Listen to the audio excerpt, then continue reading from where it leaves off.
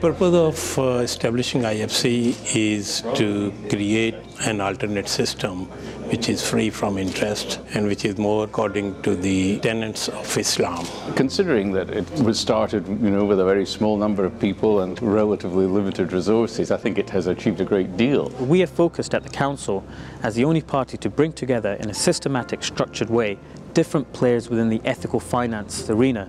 It's there to really be the hub and help the industry grow. It's the only organisation that I'm aware of that is operating in the UK, i.e. Europe, in the Middle East, in Asia and Africa as well.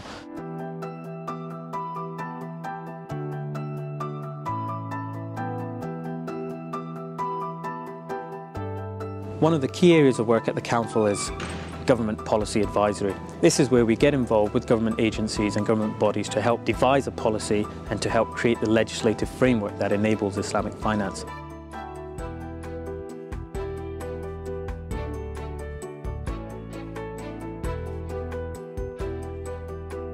The key contribution it has had is to develop a program for sensitizing Sharia scholars to the workings of modern finance. Because one of the gaps we find is that Sharia scholars are not familiar with the workings of modern finance, and therefore their rulings and so on are not that well informed. So the IFC seminars on scholar orientation have been probably the most noticed contribution.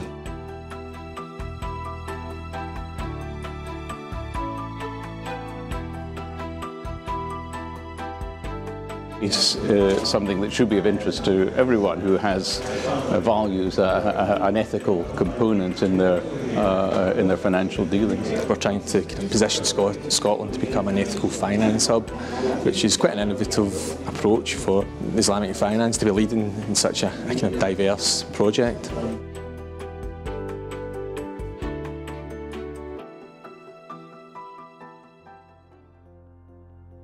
For me, it's getting to know many of the personalities in Islamic finance, particularly the scholars on a personal level, and seeing them outside of their comfort zone and being able to relate to them and seeing how they have had to deal with some of the real-world issues. The conferences which we've held have been among the highlights. These have taken place in our own offices at Todsmary, and it's brought together a wide-ranging panel of speakers on each occasion, very often from different jurisdictions around the world, and it certainly, I think, broadens everyone's perspective to hear those.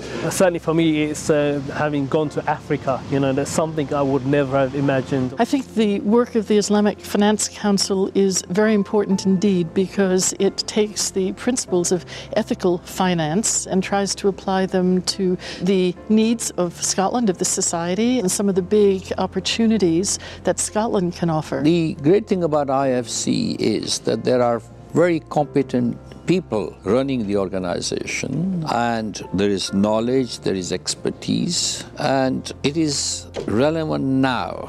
The level of intelligence that the guys at the IFC possess is incredible, and their passion for what they do is admirable. So it's great now to see things starting to happen, to see results starting to be achieved. It's incredibly important. Actually, Islamic finance 10 to 15 years ago was barely whispered, but actually now it's been absolutely instrumental in some of the biggest deals that the UK has conducted. And the IFC has helped to raise the profile of what Islamic finance is. So it's vitally important. To me, it gives a great satisfaction, a contentment, and a sort of drive that, yes, continue your effort, Tariq. Everyone in the IFC has made those sacrifices because we firmly believe in the ideals and principles of what the IFC is trying to do.